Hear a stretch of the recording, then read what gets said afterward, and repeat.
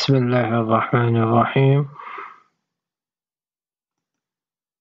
الحمد لله والصلاة والسلام على رسول الله وعلى آله وصحبه وسلم أجمعين. اللهم انفعني بما علمتني وعلمني بما ينفعني وزدني علما إنك العليم الحكيم.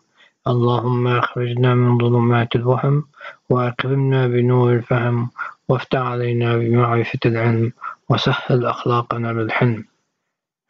اللهم ارزقني نعمة الإخلاص لوجهك الكريم بكل ما أقول وبكل ما أفعل. آمين يا رب العالمين. My topic today is presenting a case of cystic retroperitoneal mass, and it is differential diagnosis. And we wait for the histopathology confirmation what could be this mass. As we see here, this is an axial cut CT scan at the level of the kidneys, mid portion of the kidneys. As we see here, there is a cystic mass adjacent to the aorta here, and with loss of fatty glands, and also the mass with some indentation on the left psoas muscle, and the mass causes some hydronephrotic changes, and there is some small lymph node out in the root of the mesentery. What is the differential diagnosis of this mass? We should know the age of the patient first, and the differential diagnosis is include epithelial neoplasm of mass, and it is include the mucinous cyst adenoma or cyst adenocarcinoma or serous cyst adenocarcinoma. Mesothelioma is in the differential diagnosis, and the germ cell tumor with cystic teratoma is also in the differential diagnosis of cystic mass in the retroperitoneal region.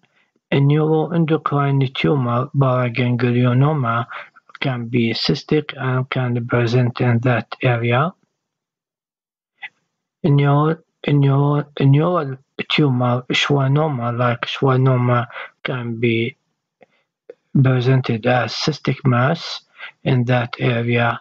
Sarcoma, necrotic area, can appear cystic, and lymphangioma, lymphangiomatosis, or lymphangioliomyoma can present like this.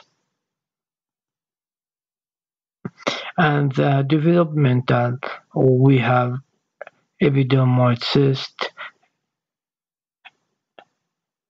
Müllerian cyst, etc. Also miscellaneous fluid collection like urinoma, like hematoma, lymphocele, and patient with testicular tumor, and this could be metastasis, and also the rupture mucocele from the appendix or pseudomyxoma bertoni. These are the differential diagnosis of the cystic mass in the retroperitoneal region, as we wait for the histopathology for the confirmation of the patient. What is the diagnosis?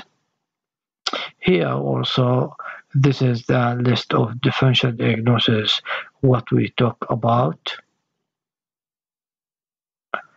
And thank you very much for listening, and hoping to see you soon in another talk.